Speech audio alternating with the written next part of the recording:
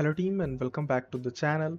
So today's video is going to be about day 10 of Python for DevOps, where I am going to guide you with how we can get started with working with APIs. Okay, and in this video I'll be showing you how we can make HTTP request and how we can interact with APIs of different websites. Okay.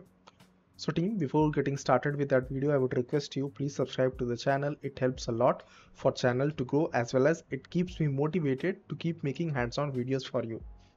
Okay team, so with that being said, let's get started. Also team, I have my Telegram channel which is completely open. That means anyone can send messages to it. If you are having any doubt, queries or anything, you can just put your queries here. Me or my team members or any other member of the group will be happy to help you with your queries. So now let's get started. So first let us understand what exactly is API and why do we have it. So API is short for application programming interface, and it's basically a set of rules and protocols which allows us to interact with different websites. Okay, what exactly happens? There are three terms that you should know. First is endpoint, second is HTTP method, and third is headers. Okay, which I will explain in a minute. First thing, so what exactly API help us to do? Basically, it will help us to exchange data. When I say that exchange data, that means we can perform different kind of HTTP method actions. And these are the actions. For example, get request. So get request is a kind of exchange data format where we can send a request which will to get some information. Okay. So for that, so getting for any information from a website, we can use get request. Then we have post request. So let's say I want to send some information or send some data to the website. So for that we need to use post request. Okay, for example, let's say they have a list of users. Okay, they have a list of users and I want to get the list of specific user, so I can send a get request. He kindly share me this details of this user, right? Post. So second method is post. So in post, basically what happens, for example, I want to add another user to that list, so I can send the details to the site and it will be added. Okay, then we have put request. Put is basically updating the existing resource. For example, let's say there is the user details and I want to update something in it. Okay, so for that I need to send a put request. Okay, next we have delete. So delete, you can understand from the name itself that it is going to delete something. Okay, now let us talk about this section: endpoint, HTTP method, and headers. So as I was telling you, like there will be a specific kind of URL over which we can send HTTP methods like get, post, put, delete, right? So that specific URL is known as endpoint URL. Okay, let me show you an example, then it will be more clear.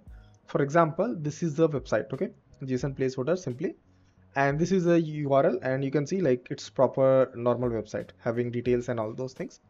But if I in the URL, if I put as post, click enter, now see you are getting some details about user ID, title, body, and so and so.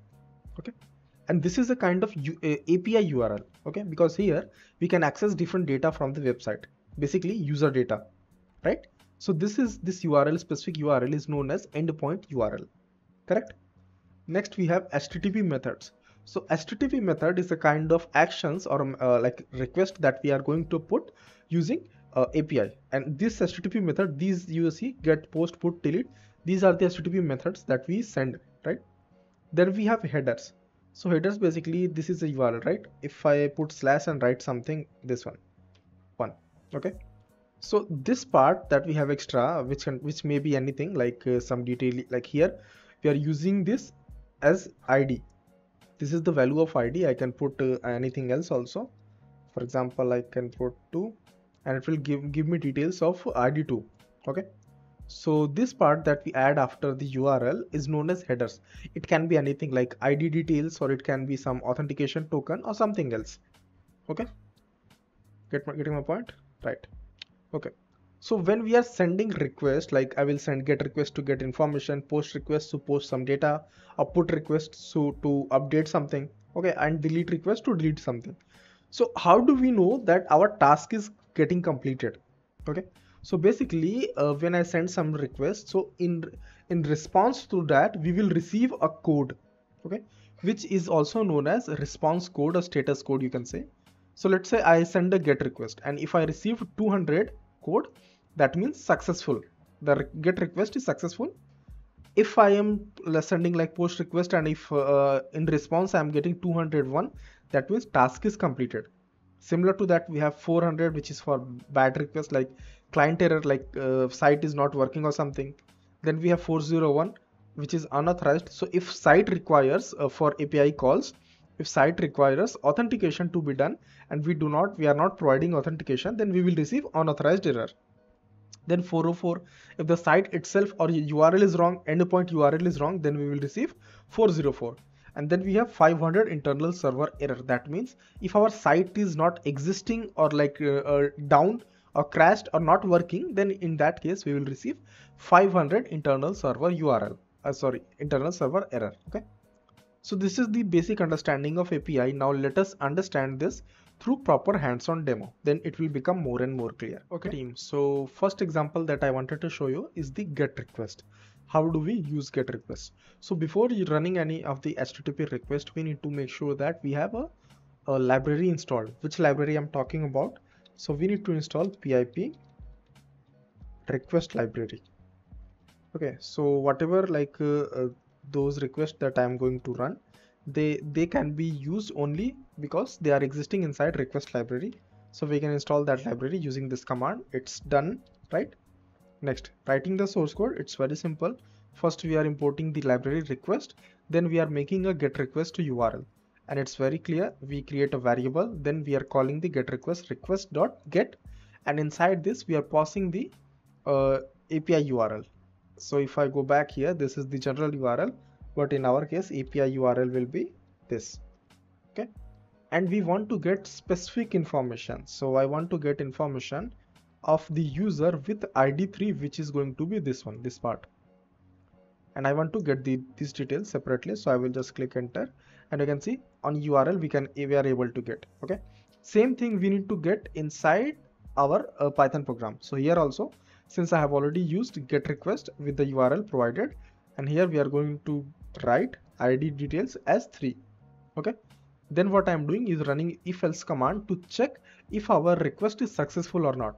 So if I receive the status code for in response from this website as 200, that means response was correct, and we will print the response that received. Okay, else we will print that there is an error. So let me save this file, and we will run this command. As soon as I run it, you can see these details we received. And if you match this, for example, yeah, body et something something. So if I go here, body same. So it's 100% same whatever like details we have here, right? And in this way you can basically get details using API request. So get is the API request for getting details. Okay, now let me show you other API requests for example the post request. How do we work with that? Okay team, so next up I wanted to show you the post request. How do we work with that? So obviously first thing, import the request library. Next, 2 variables we have created. One is URL, one is data. In URL we are going to pass the endpoint URL, which is this, right? And in data I want to actually push new data, okay, whose details will be title, body, and user ID is same for all, right? So here what will happen, a new ID will be getting created. Okay, because here if I run this post command, so if I go at the end, last data is having ID 100, right? So what we are trying to do is create a new data with ID 101, which is at the end, right? So that's what we are doing. We have created 2 variables, URL and data. Then another variable we are creating with name response, and here we are calling the post function from request.post. Request is the library name. Okay, and inside that we are passing URL and data in the form of JSON. Okay, next, just to make sure that our command is worked fine, we are checking for the status code. If it is 201, that status code will be coming after we have put a post request. Okay, so if the status code is 201, then we are printing the ID value, which is going to be 101. Okay, 101 or yeah, 101 I guess. Okay, else it will give error. So let me save this file and let us run this. and here you can see clearly success, new post created with ID 101. That means we are the information that we are trying to post is successful. We are able to push this data and it pushed and with the new ID which is 101, right? Okay, same. So this is how a post request will work. See, there could be so many different ways that you could perform a post request, but this is the simplest way just to make you understand what exactly we are doing, right? Okay, now let me show you the other request, which is put and delete. Okay team, so finally let me show you the last two methods, which is put and delete. Okay, so that is also the command is going to be almost similar. Here first of all we are going to import the request library, then two variables we have created, URL, which is going to be the URL of the endpoint URL. Here we are providing /1, which is going to be the ID. Okay, so first item we want to update. In first item we want to update title and body. That means if I go here /this, so this information that you are seeing, which is the information of ID1, here what we are changing is title and body. Okay, also team, see, this is basically a fake API request website, so whatever changes that we do, it is just for testing purpose, and it is not going to reflect here. Okay, so yeah, this is what we are going to change, and to make sure that we get the information that it's done or not, for that again we are going to here, if you notice, we are using put function from request library. Okay, where we are passing URL and the JSON data. Okay, then again, to confirm that it worked fine, we are using if else command, where we are checking if we receive the status code as 200, that means the task is done, and we are going to print the JSON. Okay, and else we are going to print the status code, which is going to be like something. If the task did not complete, then we will receive some status code. Okay, that we are going to print. Next method that we are going to do is the request delete. Okay, so that also we are calling using request library request.delete, and we are just passing URL, and since in URL specific ID already provided, that is 1, so it's going to delete that only. Okay, and again, to make sure that we are able to understand if it worked fine or not, we are using if else, and with 200 code. 200, just remember that 200 code is for OK status. Okay, let me clear the screen, let me save this file, and let us run this. Now as soon as we updated, we have already tried to print it, this one, so it got updated. The title was something else and body was something else, but it is updated now of the ID1. Second, using the delete function, we have deleted this whole thing also. Okay, so yeah team, this is how you will interact with APIs. This is the basic version of it. Okay, there could be much bigger versions where you will use different functions and different methods, but yeah, this is the basic one. So now you know what exactly is API calls and how we are working with API. Four functions you should know: get, put, post, and delete. Okay, so yeah team, that will be all for today, and thanks for watching. So have a nice day.